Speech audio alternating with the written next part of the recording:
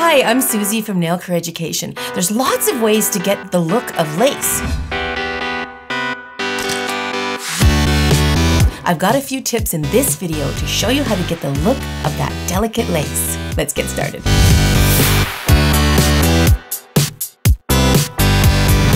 So I've been playing around all morning with different colors and contrasting colors to get the right kind of look for this. Now, the world has usually been acrylic or gel. Now we're starting to see some new techniques of combining acrylic and gel together. And it's really actually very cool.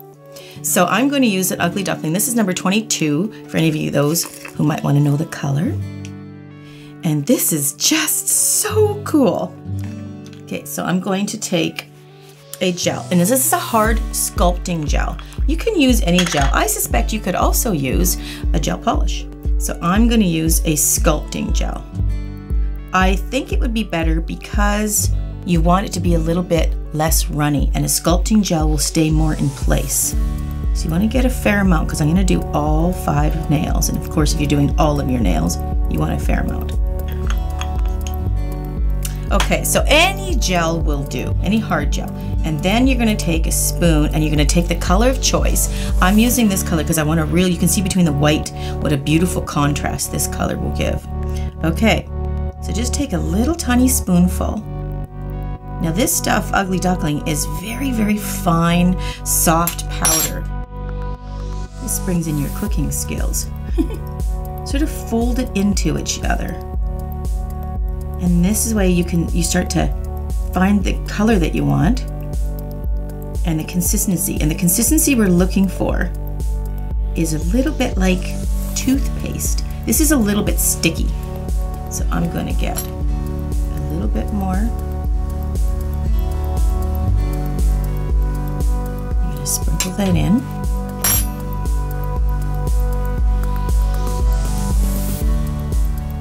Brings back the days in school when you're playing with Play-Doh and stuff. I guess that goes way back, like kindergarten.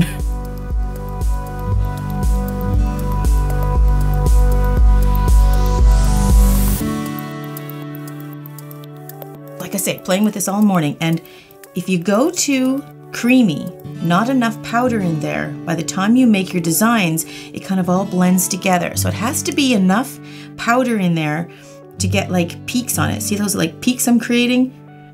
When those peaks don't move as much, that's the kind of consistency you want. It's kind of finicky.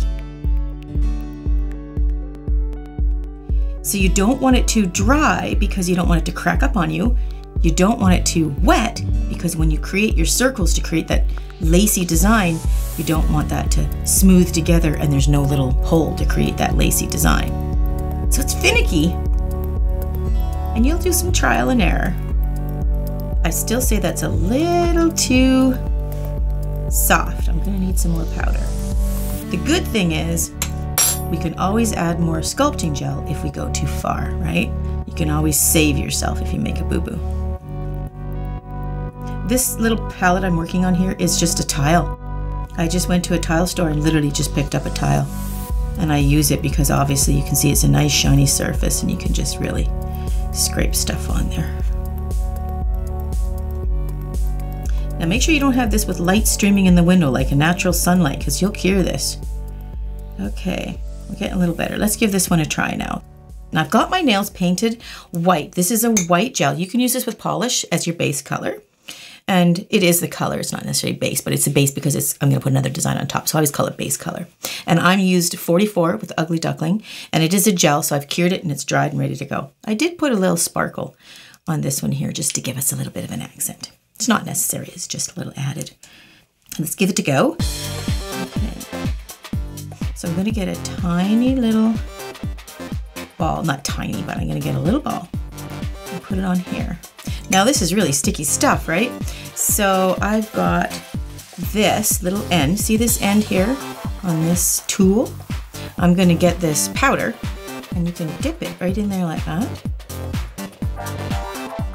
and press this down. And keep doing it because it's gonna stick to it, but if you get the powder on there, it'll stop it. I'm gonna get it out from underneath. But I also find what's very effective, oh, let me put this over here so I don't get it on my towel. I also do it with my finger. Just go in there like that. This way, I like it with my finger because I can really feel how thin it needs to be. And you do want to press it right into your finger and make it rather thin. And that little dusting on there will help it become that kind of lacy, not wet looking, right? Okay, that feels thin enough. I think that's good. It's gonna drape around the underside, but I can always see, I can just scrape it out. Okay, it's a messy thing. I'm going to scrape it out with that. So I'll deal with that later. But make it nice and thin. Okay, here's the fun part. Now I'm going to keep a little bit of alcohol on here. It's close to my gel, so just don't get it too close. And this can help clean up your edges. This is going to help me make the edges nice and clean. Here's some options. Look at these little tiny tips. These are the options. You can find the tiniest of tip. It really makes a difference between how small these things are. We even got to the point where one of the girls at the salon said, use the back of my earring. If you look at the diff, look at that. It actually worked really well. I'll show you the difference. We even got out a pin. And that was effective as well. And there's even this pointy side of this tool of mine. That's not as hard, so it wasn't kind of making a dot as much, but the earring worked really well. So when you find which tool you want, you can start making your design. And you start pushing.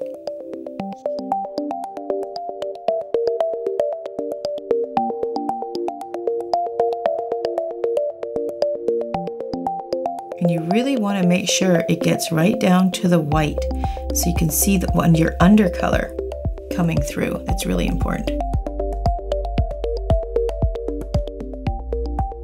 Once you create those little circles, you could try to dent a little bit in between them and even try to create a very lacy edge.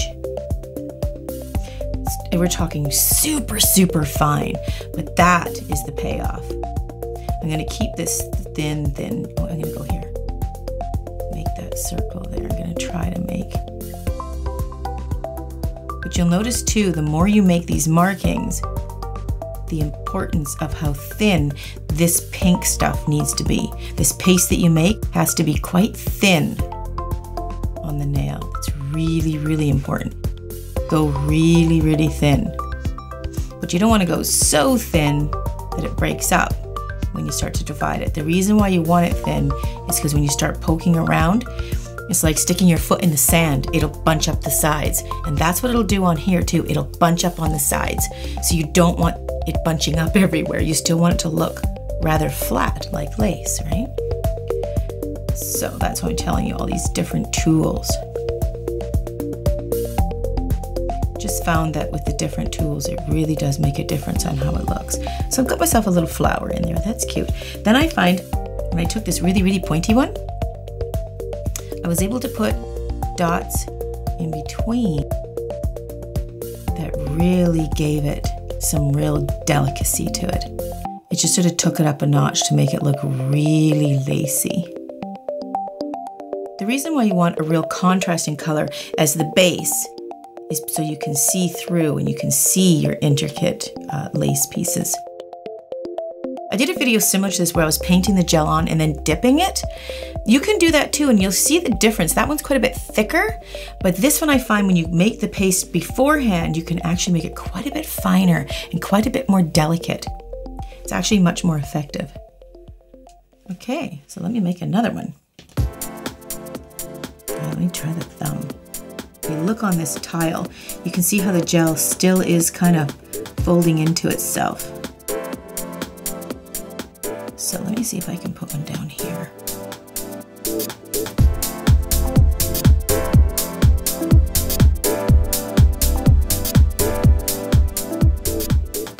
Here's a tip for you. When you're putting something on top of something, if you make an error, like if you didn't like something on your white polish, you can always, let's say you had a big dent right there, you could put this over top of your dent.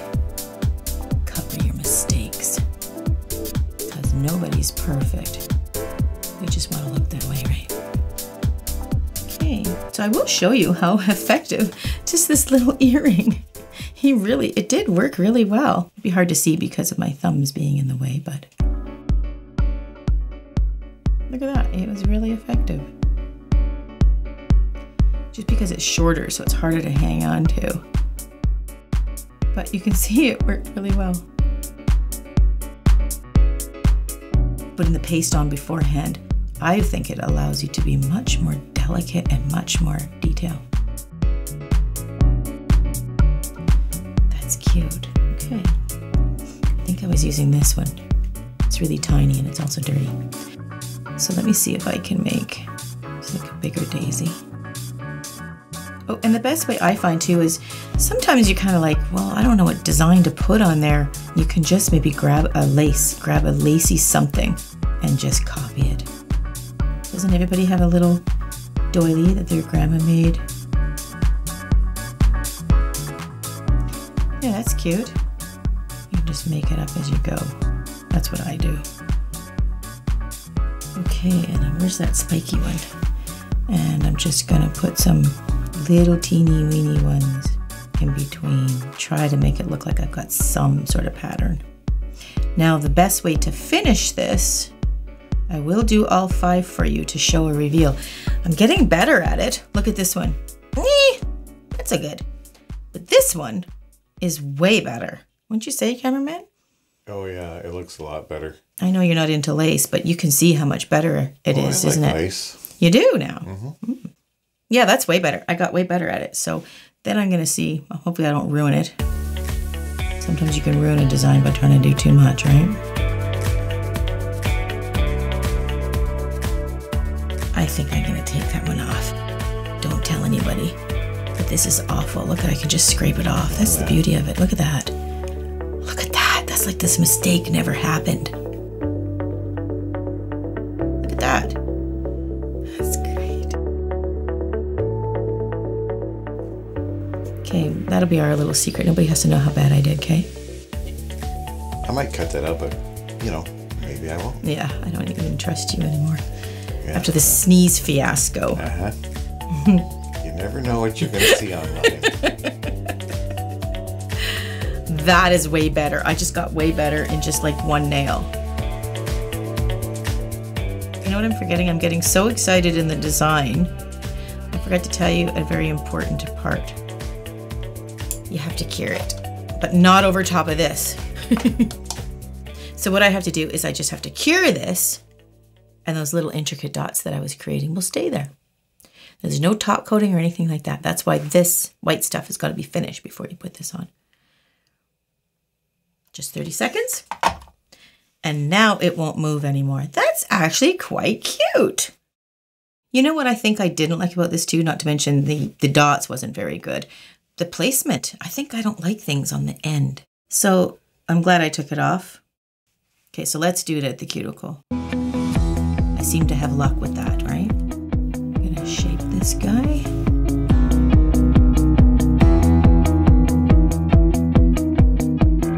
It's actually kind of good too, because one of the hardest things about white polish, whether it's gel polish or nail polish, is getting the cuticle perfectly even. It's kind of tricky. So this covers that badness. Again, cover your mistakes.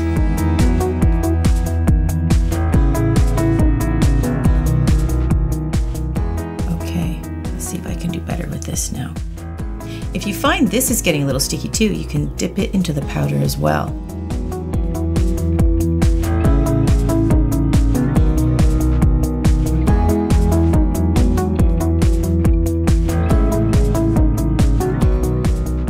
It's cute. Now after a while you just get a bit of a groove of where you want your little dots. Okay, I still like that one a lot. Okay, I'm going to go ahead and finish up the rest of them.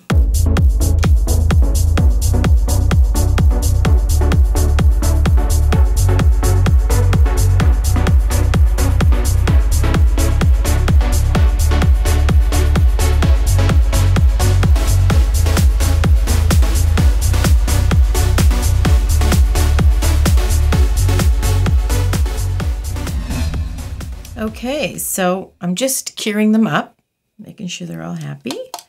That should be good. Well, I redid the index finger, which I'm sure cameraman didn't cut out.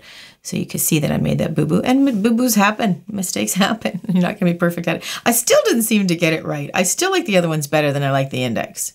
The thumb is the cutest, I think. Maybe because it's bigger, so it's a little easier to maneuver and manipulate, but it's actually turned out quite cute. Let's check out the reveals.